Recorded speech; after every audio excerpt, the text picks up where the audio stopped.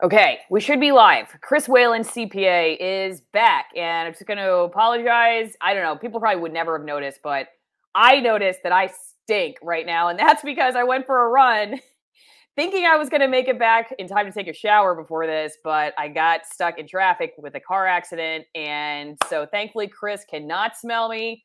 I know y'all are thinking, you always look terrible, Allison. That's the good news. That's the good news. You know, there were people in the news business that I used to work with who would come into work totally camera ready, as they say. And I used to get in trouble sometimes for not coming to work camera ready. But here's the thing.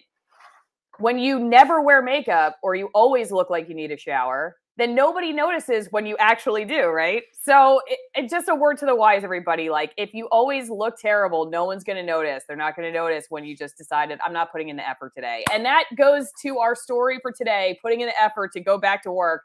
Swipe your badge or get fired. Employers and workers face a reckoning over returning to the office. Chris, why don't you just give us your opening thoughts on what's going on here? Because this article almost makes it sound like certain companies like Amazon, for instance, are starting to go a little big brother over this particular topic, like tracking employee behavior and whatnot, because there is such resistance to going back to the office after everybody got to work from home over the last few years.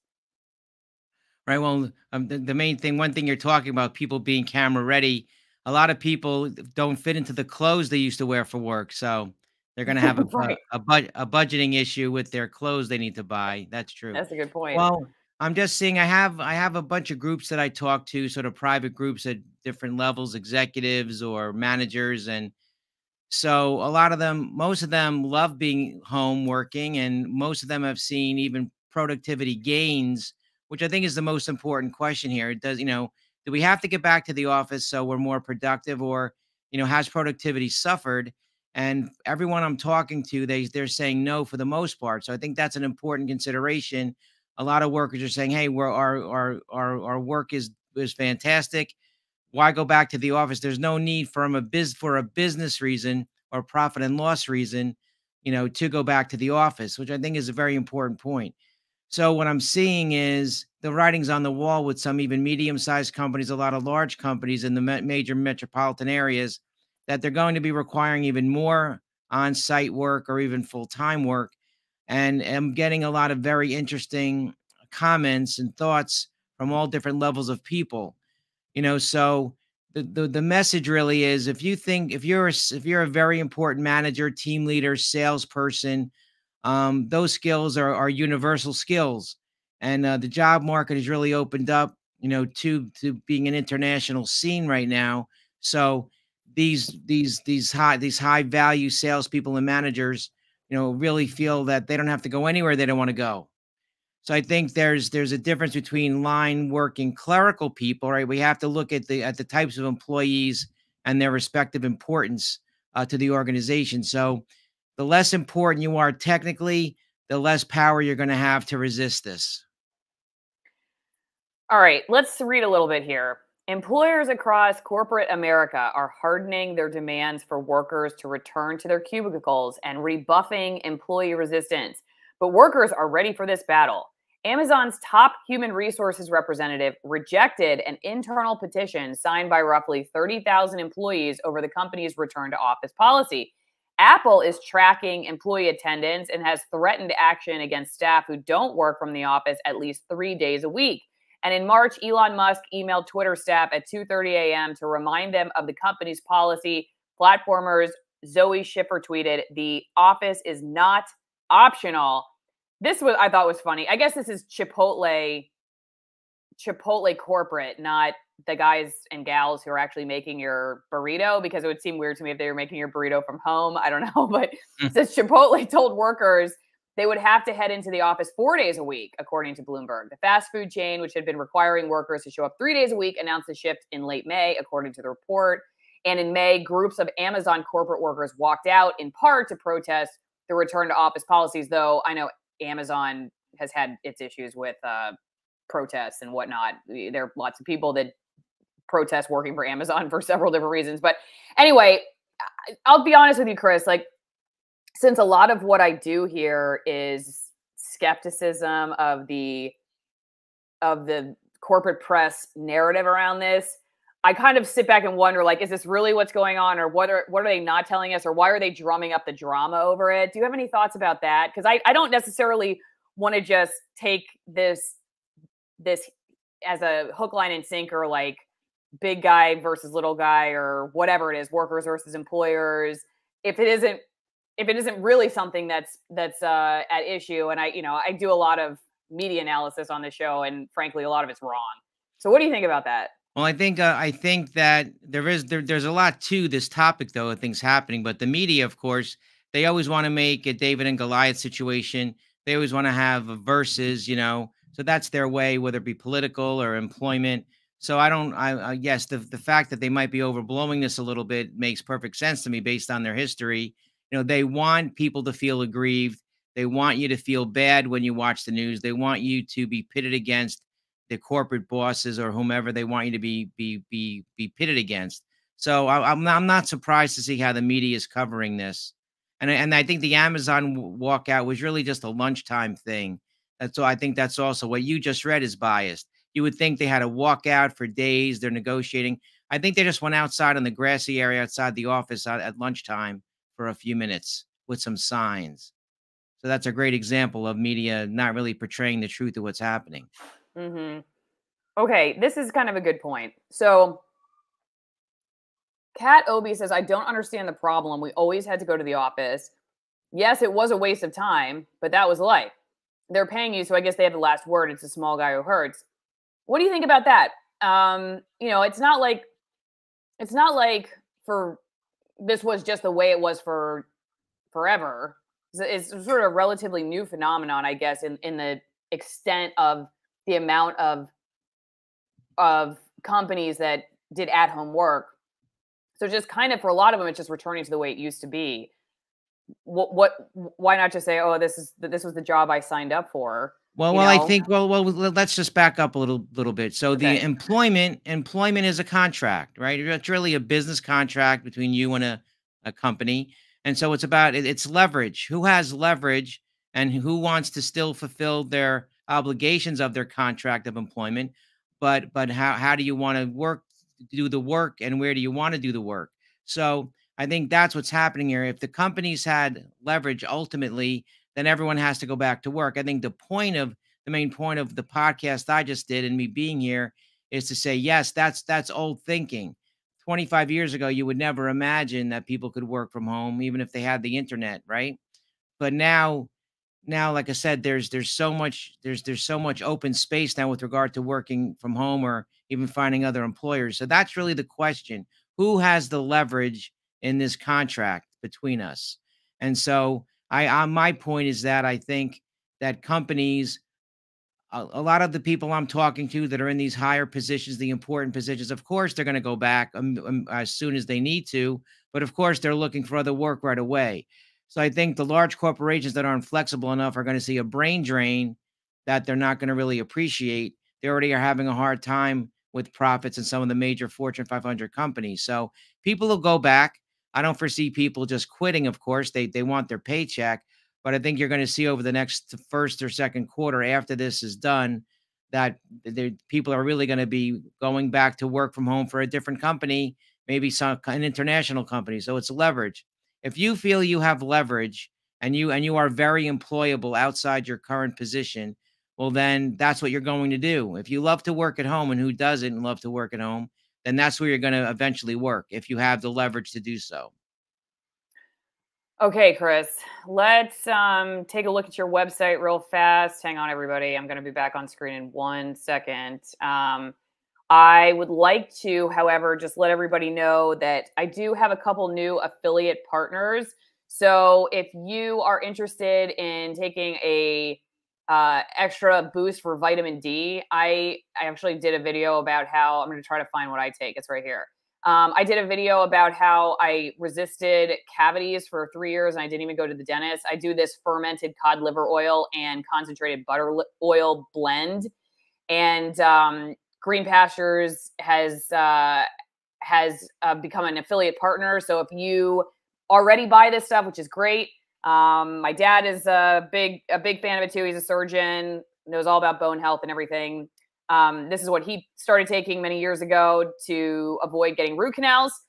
It's a great product, and they've got lots of other stuff. This is all like food-based nutrition supplements, not just like a pill. So there's a link in the description, the video description for that if you want to click on that link and buy any of that. There's also always AllisonWinePromo.com, Allison with 1L winepromo.com. You get 50% off the wine and 50% off shipping. Extremist altitude wines, you all know the drill. If you want to be an extremist, you don't want to go to federal prison, it's a great way to dip your toes in it. One from almost 9,000 feet, one from the oldest vineyard in Argentina, one from, what else? Hand-harvested grapes, natural fermentation. They're just great wines in general. They're very remote, small family-owned operations, and a great way to support my work. And then also, we have twinenginecoffee.com/Allison, twinenginecoffee.com/Allison, your coffee drinker. This is organic coffee, USDA certified organic, also extremist altitude, light roast, dark roast, espresso, whatever you want, they've got it. And also they've got tea if you're a tea drinker. So go check out there. And then also if you were around for the hydroponic interview, you can also go to edengrowsystems.com/Allison if you're interested in learning about getting a hydroponic system. You want to grow indoors. They are also an affiliate partner. So thanks to all the sponsors. Chris WhalenCPA.com is where you can follow Chris. He has a podcast. He also is a very hardworking CPA, the hardest working CPA I know. And he takes clients, right, Chris? So if people actually want you to work on their business, they like what you say today, they can give you a call at 732-673-0510 and even hire you. Let's go back to what you were talking about regarding the leverage that you feel like the companies, you think they're kind of overshooting, that it's a different era. The era of work we're living in right now is different. And I was wondering too, if you had any background or an opinion, I guess, on what we're seeing, like when we show up at restaurants and it says, hey, we don't have enough staff, so the wait time is going to be twice what it used to be. You know, what's driving all of that? Well, the demographics drive it, right? So we have in current generations, there's just fewer people. If you look at the baby boomers, they had a certain number of millions of births. So we just have fewer younger people who are able to take some of those jobs. So that makes perfect sense to me. Plus, there are people that don't want to work. There's a whole different conversation about, especially young men that are living at home. They're not really working outside the house. I think it's 7 million was the current number that I was reading about. So regardless of why, the why doesn't matter. It's just that we have a need for employees across the board. I mean, all my customers and clients are looking for workers, especially technically skilled workers in areas. And I just think this is going to continue again as the demographics, which we talked about in one of our other interviews. Demographics are changing. So let's say we had a certain number of boomers that have gone through the employment system, and that's almost 25 or 30% more than the generations that followed. We simply don't have the man or woman power to fill in the jobs at every level right now, just because of simple demographics. And the other thing to remember, a very important point about working, going back to the office, it's really going to be a pay cut for people. Remember, because if you're not commuting, you actually got a raise instantly. Every day you work from home increases your pay because you don't have to pay for commuting anymore. So people are, money's tight, inflation's high. So if you're going from Central Jersey to Manhattan to commute, well, that's an enormous expense 5 days a week now that you were used to not paying. And so people have to think about it. Well, am I willing to take a pay cut? So, and that's something that people aren't thinking about, but it's a really important consideration. They've gotten used to 2 years of no commutation expense.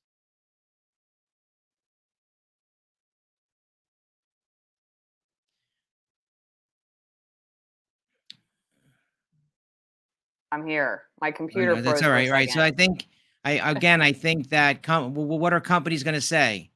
Now, people are used to their net pay being higher because they're not paying commuting. Right. So now they got to. So let's say it's another $100 a week or every 2 weeks to commute. Who's paying that? Because people have already. They had their budget now doesn't include the commutation. Everyone gravitates towards what their payouts are. So they're going to have to decide. Oh my God, I used to pay this, but now it's not part of the budget anymore. And Yeah. that's happened. I've talked to a lot of people about that. And some commutes are very expensive. Well, and also everybody's time has value too. And it's like, would I pay someone a certain amount of money to not have to be in the car for 2 hours today? You know what I Right. mean? Because so it's the 100%. same as yeah, it's the same as like losing the money on gas or whatever. Like I'd rather take the pay cut or not have the money and not have to deal with that. I don't know. I had a deal with DNR that I work from home because I had editing equipment and everything that I preferred as my personal equipment was way better than anything they had, and it was a lot faster and everything. So they signed me on it. I had a deal where I would work from home, but I remember right before they fired me, they were starting to tell people to come back. So, and there was resistance. I mean, I remember people being like, "Why are we doing this? This is Right. dumb. We've been handling it from home for the last year. We shouldn't have to do this." And I think a lot of people quit when the hammer finally came down. It was just like, Right. in other words, they didn't like love the job anyway. And then it was just the final straw. It wasn't like they loved the job and this was just the one thing they couldn't, they just couldn't accept. It was like it was already kind of pushing them in the direction. They're just like, you know what, forget it. I only like this job because I could work from home. I don't like it anymore. I don't want to go back to work. Right. I Of course. realized how much I hate it. And remember, a lot of this is pressure from the state and federal government, right? So we have all these states now with, vacant office space up to 30, 40, 50% and growing. Um, and the problem is that if I were to tell my, excuse me, my employees that I want you to come back to work because productivity is down, sales are down, but they can't do that in 99% of the situations. So that's why there's something else at play. Why do you want me back to work when there isn't a business reason? Right? That's everyone I'm talking to when I'm imparting to them. If they can show me that there's going to be a productivity gain for the company, then am I obligated to go into work, to the office to work? Most likely, yes, but that's not what's happening. Everyone I'm talking to for years now at every different level, VPs, board members, there's no problem. Like, for example, all my sales team managers I talk to at a high level, they're having no problem at all. It's even seen some increases. And so I think there's no reason, there is no good business reason for people to come back. And until someone can show us that, I think they're going to have a hard time and people are going to be leaving in droves. Does that make sense? Yeah, totally. Yeah. All right, let's go over to AllisonMarr.locals.com where you can support my work, be on my editorial board, and put questions in ahead of time for interviews. It's a great way to support my work and go one-on-one with some of the most censored people on the internet. Chris, any of your clients own commercial real estate? If so, how are they doing? And that's from DMC. Grumpy Old Man follows up with, I see a lot of empty downtown offices. Well, the further you get away from major metropolitan areas, like medium or smaller size commercial, they've been doing okay. But the real impact for them that's been negative is not just work from home. It's just that that COVID, the lockdowns destroyed a lot of smaller businesses that were using them. The larger companies in the bigger cities could weather that storm. So yes, large commercial real estate, which have a lot of clients in major metropolitan areas, are dramatically suffering not only from a lack of rent, but of course the fair market value of their properties are plummeting.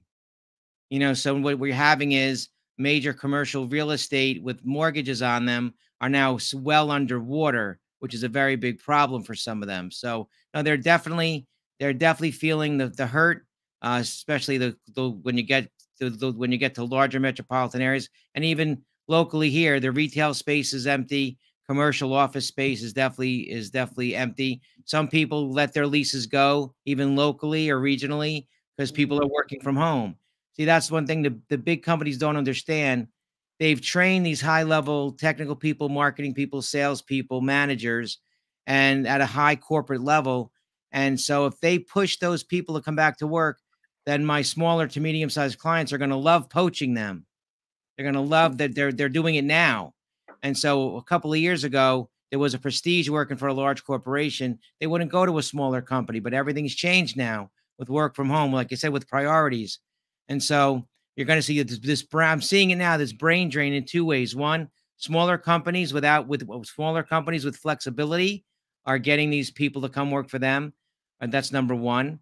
And also the pay is usually, even if the pay is not as high, they want the flexibility. They're willing to take a pay cut, a slight, which is something that you'd never think of 25 years ago. So all these things are acting against the large corporations. So, I mean, and the other thing that's happening, I probably have had 3 times the number of new client startup meetings this year than I usually have, all from Fortune 500 people that see the writing on the wall. They don't like the DEI, ESG stuff going on, all the diversity, equity, inclusion. So they want to get out of there too. So all these things are making these top people in different areas come to me to start their own consulting companies. Mm. Again, I'm up 3 times the level of those startup type of meetings this year, all because of Wow. these things going on. So I'm on the street level. I see it in my numbers in my meetings, what's happening. So it's a real thing that people have more control now. They don't have to go back to the office. That's what my work is showing me, that the leverage is not all on the corporate side. I see. That's interesting. Yeah, well, look at me. I actually kind of pitched what I do now to my old company, and they thought I was crazy. So it worked out for both of us, I guess. They got rid of me, and I get to do whatever I want now. Grumpy old man. My company is having this problem. They have been working on it for almost a year. And Bob Whittlefish, I have a friend who works for Amazon that's gotten the demand to go back into the office. Though the funny thing is, all his team members are remote. So he would be in the office alone. He's working on getting an exception approved. It just goes to show there are big trends at play. Opposite of that, I see most tech startups now assuming no office remote, only employees by default. I think forcing everyone to do one thing or the other is a bad move for some jobs, some people, some companies. It makes good sense. Any thoughts on that? But also, I know people who now, like for these tech startups, or not, even some of the bigger companies are giving or getting, I should say, unlimited PTO. They have like unlimited PTO. You could say now. My theory on that is that people take less PTO when they have unlimited. That's what I guess. Versus if you have 5 weeks PTO, I bet you $1 million you take all your 5 weeks. That's my guess. And I think my company did this with sick days. They made sick days and PTO days the same. So it was like you could, you just you didn't have to like say I'm taking a sick day or whatever. But what I found was that more people came to work sick, because they wanted to save their PTO. It's like, whatever, you want to do that, you want to do that. I'm not going to lie. I was one of those people. I want to save my vacation days. But, I also think I was more hesitant to, not use up at all. But say they had given me unlimited, I might have said, oh, I feel bad. I just took a vacation last month. But if I had 5 weeks, I like, man, I got to take a vacation every other, I did towards the end. I think we have to remember that the idea of PTO or vacation days really applies when we're going to the office, because in remote work, I do it minute by minute, right? I have PTO 5 minutes, I'm back at work the next 5. So that's sort of irrelevant in a way, because people are having a day where there's personal time now, 9 to 5, business time, or working later. So it's not as significant. And the other thing about startups and leverage here, or companies that don't need you to come to work, remember, the younger the person you're dealing with who's an owner of a company, the more that they don't understand bricks and mortar anyway. Like when I was 16, I worked at McDonald's, for example. So if you have a 30-year-old tech person or business person that I'm meeting, bricks and mortar doesn't matter to them. There is no prestige to it. There is no need for it. They're all virtual anyway. So to think of taking 25 and 30-year-olds and forcing them into an office, that's very unnatural for them. We had it since, being so old as I am, but you got to remember that it's a much more natural working environment being home or being virtual. And that's something these big companies don't get. We're not dealing with 60-year-old people who grew up without the internet and understand how they feel a safety or they feel an affinity to the office. So it's but back to the PTO days, like it doesn't matter. So during the day now, I'm home, let's say, I can go pick up my kids from 3 to 3:30 at the bus stop. Could have a half an hour PTO time. It just comes down to the main point of all of this is productivity. Companies don't care if you're getting the work done. And so this is the mindset that I try to teach some high-end managers. They're still stuck on, I want to get productivity for every hour I'm paying you. And that's not how it works today.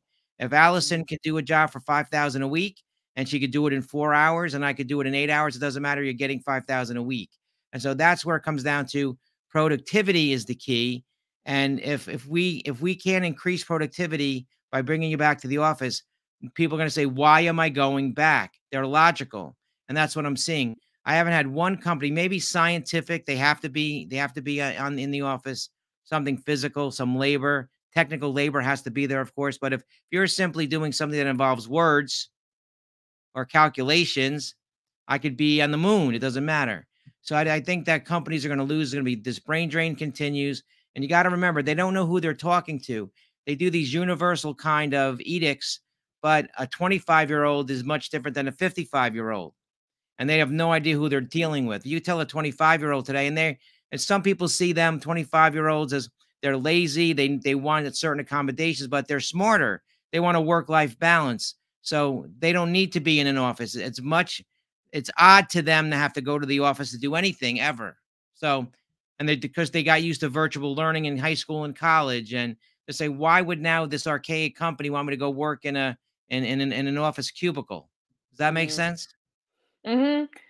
I will say I do think it might be a little bit different if your employer is a government department versus a private company, simply because what I noticed having worked for both the private sector and public sector is in the private sector, it was exactly what you described. It was like, as long as I made my deadline at 5 o'clock, my bosses didn't care if I rode a unicycle all day while shooting my video.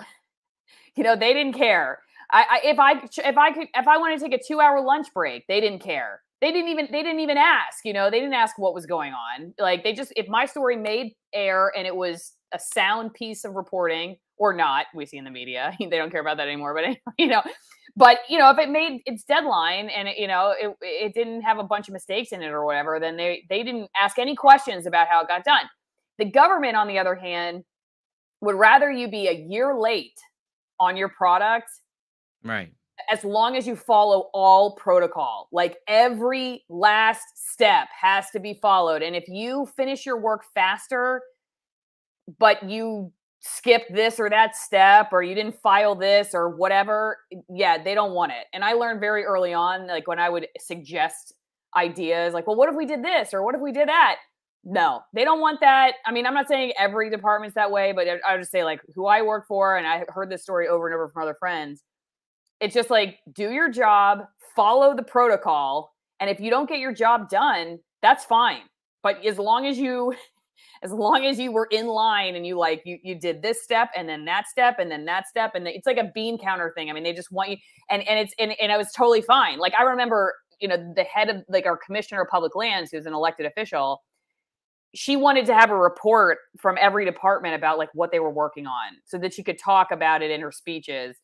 And she wanted it monthly. And I remember my boss, the communications director, was like, I don't know how we're going to get this done. Like, what, the department heads can't get you what they're doing once a month, so Right. no, they've got all these other things they got. And maybe that's because it's law. It's like, it's an ethical, like, or a legal issue for government employees. I don't know. But I could just say that it's definitely true in private companies, corporate America, that, like, yeah, it's like productivity. It's all about getting the product done.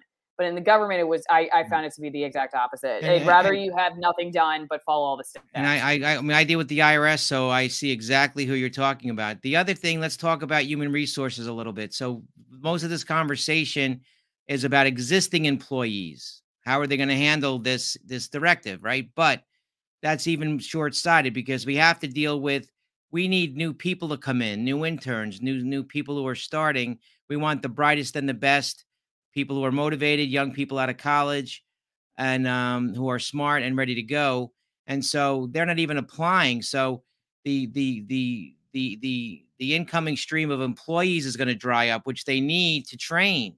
And so people aren't even talking about that. And I talk about it all the time. So what's going to happen now if Bank of America suddenly says 5 days a week work in the Manhattan office? people coming out of college are not going to even go to their table at the job fair because they're researching all of this. The younger people I talk to, they are very much on top of work environment, culture, quality of life. And the moment they're going to see someone has mandatory 5 days or even 3 days, they're not even going to apply there. So that's also going to be a brain drain before they're even hired, a retroactive kind of. So, and I try to tell all these managers, I need to deal with HR people in my small, medium, and larger companies. You have to go talk to the owners of the companies to tell them that this impact is going to be great. We're not even going to have interns to work here to help us in the future. And so that's something that these companies are not thinking about. Again, who are the powers that be? You know, being a conspiracy theorist sometimes, because New York is bankrupt, New York City, and part of that is real estate taxes and income taxes. So they're putting pressure on the companies to get people back to work because the companies don't want to pay the rent. You think Bank of America wants to keep their office in Manhattan No. when productivity is not hurt? Who would know? Absolutely, it doesn't make logical business sense. They'd want people to come back in to keep their expenses high. So that's why they're not being honest, and people see they're being disingenuous. So that's turning them off also. Okay. DB Cook, last employer did this, told me I was remote, then reneged after I moved out of the area. I commuted for a time, but got offered another fully remote. Gave my employer a chance to amend their policy, but ultimately walked. It has worked out good for me. And JV, I work in IT and find little value in sitting in an office. All of my customers are hundreds or thousands of miles away, and my team is spread across the globe. On the other hand, I see where the majority of very young workers do not look healthy. A great number are obese, and some are morbidly obese. Has work from home caused health problems, and does the concept of the office need to be rethought? Does he see any evidence of companies taking these issues seriously? Um, Only my small to medium sized clients who don't have the cushion of cash in the bank, they have to be in tune with what the employees want. So yes, for the larger companies, though, they're monolithic. They have no concern for people's lives. Again, it's just very odd to me. They're doing everything they can to push people away, and that some of the comments were good, especially remote work. I urge everyone to start to think of the value that they give instead of an hourly rate because we're not in the office anymore. So we should think about, I'm getting this work done. What is it worth? Not how many hours am I clocking in? And so you might be able to get the work done in 20 hours a week of what a regular 40-hour person can do. So you should get paid for the 40-hour person's wage or salary. So very important to start thinking about your value that you give, not just in terms of the number of hours that you're doing a task. Mm-hmm. Okay, Kenny Eagle. Is there a sense of what level of employees are complaining, as in entry level, middle management, et cetera? I personally lost my job at the start of COVID, unrelated to COVID, when the company I worked for declared bankruptcy. I do enjoy working for myself from home now, yet I sometimes miss the camaraderie of the office environment. What about you, Allison? No. I mean, there are some people I miss, I guess, but they were like buddies. So I would have, if I want to see you, I'll see you or talk to you outside of the office. I don't need to see you at work. I was a pretty like nose down, get it done, I want to get out of here kind of person. I like to work fast and get my thing done. I don't like to like sit around and chat. Though, not to say like some of my coworkers weren't valuable for that. There were lots of smart people I worked with, but no, I don't really miss it. And I think what I've gained, like raising kids and I don't know, the camaraderie of like my neighbors. I guess I get it that way. The neighbors, the local farmers that I have time to now visit, being with the kids. That has been far more rewarding than the office people. And then plus think about it, Chris, there was this one time several years ago back when Locals was just starting out, and there was a call that we were a bunch of the like new creators who had joined Locals was on, and like we could all see each other, and it was Dave Rubin and Scott Adams and Eric Hunley and Viva Fry and just a bunch of us. And I was looking at this like, this is my new newsroom, and I'm not in the same place as these people, but there's a lot of camaraderie too among the folks who are doing what I do, even if we don't necessarily meet each other. We talk with each other, and we're a lot more like-minded, I think, than some of the folks that I worked with anyway. So I just find it to be, I don't know, more interesting and rewarding. And like, again, not to like poo-poo, but so, like I said, I had a lot of friends in the industry. I still do. And and really enjoy them. But when I was at work, like I just want to get out. All right, well, I was just like to, trying to get out of the office as much as I could. all right, well, just to comment on that. So everyone's worked in offices, and like for example, I get to hire my team, and I get to hire people I like. Most people are employees, and there's a forced camaraderie, and also there's a discomfort. There's a discomfort level, right? So if, you can't like, let's say you're in a 10-person office. I can't like all of them. I can't be close to all of them, and I have their ears and eyes on me all the time, which is part of what they want you in the office for. Because there's this little feeling that you're going to behave better when eyes are on you, even coworkers. So mostly, I would still talk to my team members. Like I'm on vacation, let's say when I'm on vacation, I talk to them just as much and Zoom with them. And so I think people that are working from home have as much communication with clients and coworkers that they used to have. It's just not in person. So I don't Yeah. find that to be a negative. But again, it's people are so much more comfortable being home, not just because they could be in their sweats. It's not just because, oh, someone's not walking behind them looking at their screen.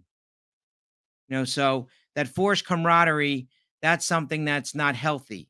I always thought that forced camaraderie, like that being in an office, is very odd. It's like being in a sort of a pen with other animals who you don't necessarily get along Yeah, with. right. Well, as Dorney Donko says, there is more drama than camaraderie. Yeah, by 100%. the end of my career in TV news, I was covering the environment full time, and I had secured a take home vehicle. So I had a vehicle I could take home with me, and I left for my stories right from home. Seattle was a pain in the butt to drive through. You'd spend like an hour just getting through the city. And it made no sense if like I was living on the north end of town to drive south into downtown Seattle just to get a vehicle to drive back north another hour to the wilderness where I was doing my stories. So I finally had convinced my bosses to give me a take home vehicle, which was awesome.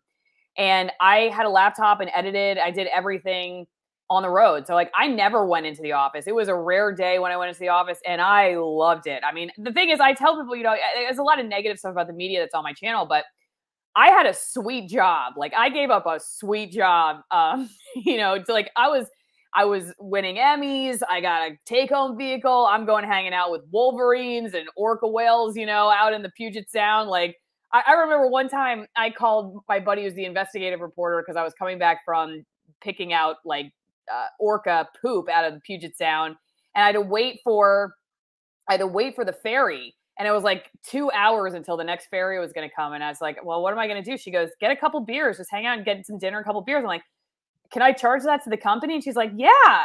And I'm like, "Really? I can? They're not going to get upset about that?" She goes, "No, it's your job. Like, what else are you supposed to do?" I'm like, "Water." She's like, "No." So I mean, people would just do that in our company, and it was just totally normal.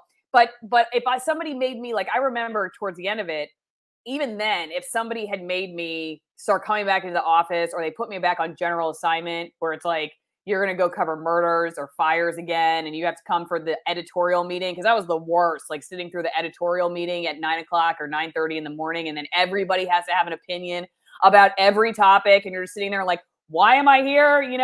Like Right, so right. so there's so much wasted time in the news business that You can probably if more people work like I did, you get better journalism because they wouldn't have been wasting all their time sitting in Yeah, the and it car in comes down to traffic. productivity. That's why Fortune 500, you're going to have this problem for a long time. Come to a medium-sized company, which is like between 0 and 200 employees, let's say, my sweet spot, and they just want someone productive. They don't have time to worry about 9 to 5. They just, can you do the job? They have a hard time finding technical people. Could I share my screen for a second? Yeah, go ahead. You see where it says present? I got it. Let's see. What happened to phone meetings? I used to just have to call a manager. Now it's expected to be video. Yeah, that's true. I hate that trend too. I hate the whole video. It's like I just use Zoom audio when somebody sends me a Zoom link. I don't do the video. So just take a Okay. look at this. Oakland's crime emergency is a warning to other American cities. Right. This is where a lot of TV reporters that I knew, they moved to Seattle from Oakland because they were getting their cameras stolen and everything. Oh, they were on the So job. we have this. We have all the stats. Crime is up. All major cities. You can't deny it. So people. So you, if you cannot If you cannot keep people safe coming to work, how can you expect them to come to the office every day? It's Yeah, that's a terrible good what's point happening. too. Look at San Francisco. So just wanted to Yeah. share that other thing that these companies are not talking about. What is your protocol for safety on the subways in New York to come to your office? And they're not Yeah, good discussing point. as so right. So that's oh, it's just it's a big issue. All these issues people talk about with me and the big companies aren't talking about it. We might, they're going to start doing this and people are getting very upset about it already. And again, there's the tide would turn against the big companies only because the leverage is gone. People don't want to go to the office. They have other job opportunities and they love working from home. What's happening with the children? So there's a lot of people that don't need latchkey anymore because they can take Hmm. their kids off the bus at 3 o'clock and they can, or, and have dinner with them. They're not exhausted from a 90-minute commute at the end of the day. So there's much too much positive. The genie's out of the bottle with regard to Yeah. remote work and it's never Well, going back. the thing is, though, this is interesting. MSLSM saying here, why was there such a push to work remotely starting after 2008 or so? So trying to get everybody out of the office. Now we're reversing course and making everybody come back to the office, taking away laptops. Like it's saying basically they got people laptops. You could work out of the office, and they were handed out to everybody. Now they want everybody using a desktop. If you don't have a personal device, you'll be in the office 5 days a week. Why are we reversing course when we just had a big work from home But event? Makes me wonder. it's not about productivity. A lot of these companies are in liberally dominated states and cities, and they're dying. And part of the reason why they're dying is because of tax revenue, because of people remotely working. So there's no business reason or employee reason really for this to happen, like I've been saying. And until people start calling the companies out on that, there's not going to be any answer for them. And the companies are going to suffer, and the towns are going to continue to suffer. Like, look at San Francisco. Look what's happened with them. And it just boggles my mind. Like, why do they let it happen? Like, San Francisco, a very strong city, great place culturally, a stronghold of liberalism, which is fine, but they're allowing it to die. The exodus of people, the exodus of high value earners, the exodus of businesses in the office space. I would like to talk. I'd love someone to explain to me. I'm really perplexed. Why are they letting it happen? Why is New York City letting this happen? Why is San Francisco, Seattle, Portland? They're killing themselves with their policies. Catch and release, no cash bail, et cetera, et cetera, et cetera. Homeless problems. So all these things. Who wants to go back to work in San Francisco? There are people out, even if they got fired, will not go, and rightfully so. And the companies will not address these issues, and the Mm. companies are going to be the ones that suffer. Okay. Critical thought. I think that most work from home jobs are at the most risk of replacement by AI, not service workers like truck drivers, restaurant workers, and other blue collar workers. What does Chris think about remote workers being replaced by AI? Well, I think that the more you have to think on multiple kinds of levels, the less likely AI can take your job. So if you're just simply a clerical person, you have to assess what you're doing. Is it something that a machine could do simply? See, it's very hard to AI technical people. Like for example, like me. So yes, you can go to Chat GPT and say, "What's the depreciation on a vehicle?" Blah blah blah. But there's a million other questions that have to come out of that to get an answer that AI can't do. So if your job is clerical, one dimensional, very surface, very one step or two step in what you do, then I'd be very concerned that the AI is going to be replace you. That's really the answer. But if you're a technical person writing, like a writer, for example, if you're an actuary, you're a CPA, you're a business, even a manager, managers, good ones who do team sales work, for example, AI can't replace them. The human element has to be there. So I see that, yes, certain jobs should be made in AI. They should be converted because there really isn't a human thought element. The more you have to think, the less likely you're replaced.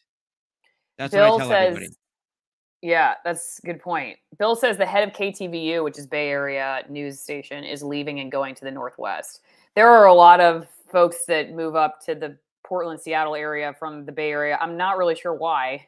It's not like it's a whole lot better. I Right. mean, it is better than Oakland. I'm not going to say it's the same, but it's not trending in the opposite direction. Just leave that there. All right, going over to, I don't have it on my screen, but I just want to go to the live chat over on Locals. Critical Thought also said this value concept will convert white collar jobs to piecemeal payments, ultimately driving wages down. What do you think about that? Well, no, some, but the value is that people are bringing the value. There's fewer people and fewer that really bring the value, so it's going to increase that pay, right? So even if it's piecemeal, I do piecemeal work.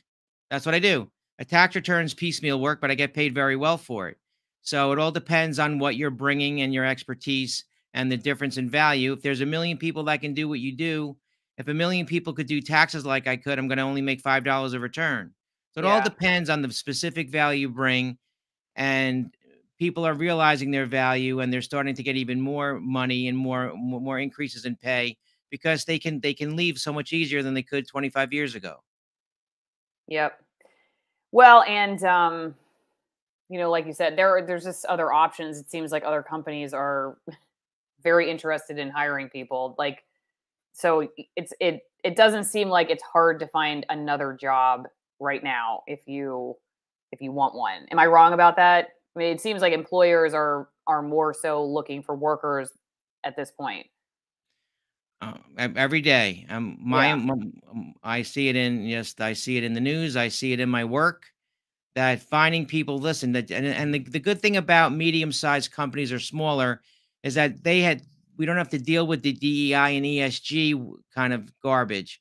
They don't have the time. They don't care if you're a Muslim trans man coming in a skirt. Can you answer the phone?